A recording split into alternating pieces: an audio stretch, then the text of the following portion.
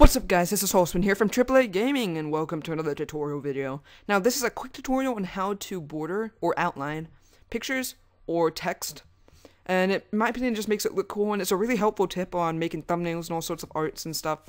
It's just really cool, and after I found this out it really helped me a lot. So I'm going to start with how to border a picture, and for this I found a picture of Steve from Minecraft because I play Minecraft a lot. So all you have to do is copy it by clicking on it with the the Move Selected Pixels tool. Click on it, hit Control and C, copy. And then open up some new layers on your, whatever you're putting the art on, whatever you're bordering it on. And then Control V to paste it. And then you can just fit it to the right size you want. And I think that's good. So there we go.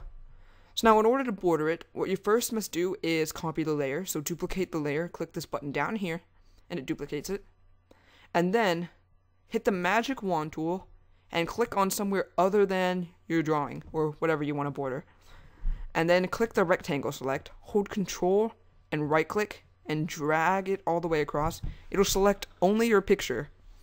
And this inverts the selection so that it will select whatever you didn't have selected before. That's really useful. I want to border it in white so it shows up against this black background.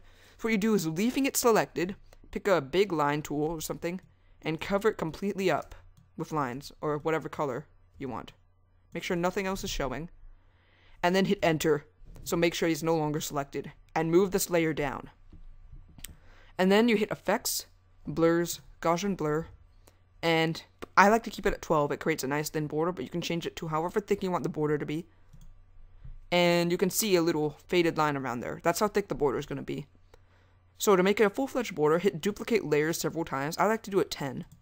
2, 3, 4, 5, 6, 7, 8, 9, 10. There you go. And then you can merge them down using this merge down tool, just to make it easier to work on other editing and stuff. And it slows down your computer after a while once you do too many borders if you don't merge them down. So this is just a good tip, just merge it down. So yeah. So now I'm going to show you guys how to do it with a text. It's a little bit different with a text, but not much. So I'm going to create a new layer and create a text. And this is going to be, I'm going to make it black, and it's going to be hello.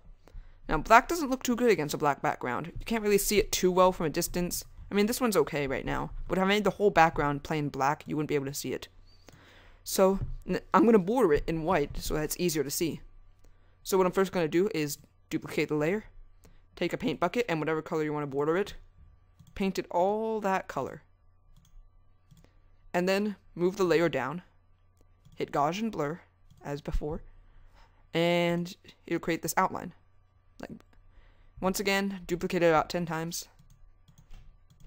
6, 7, 8, 9, 10, and then merge them down. And it should create a nice, easy to see border that looks like it's a perfect border, fits the shape perfectly, even on all sides. Did it a bit too far. There we go. And there we go. So in order to show how well it works, I'm going to paint this whole bottom layer black. Paint it all black. And if this text didn't have a border, you wouldn't be able to see it. But you can see it even from a good distance. You can tell what it is. So yeah, that's how you make a border on an image or a text using Paint.net, a free program. It's really useful. And I hope you guys enjoyed this video. If you did, please like, comment, and subscribe to the Ace. See you guys later. Bye.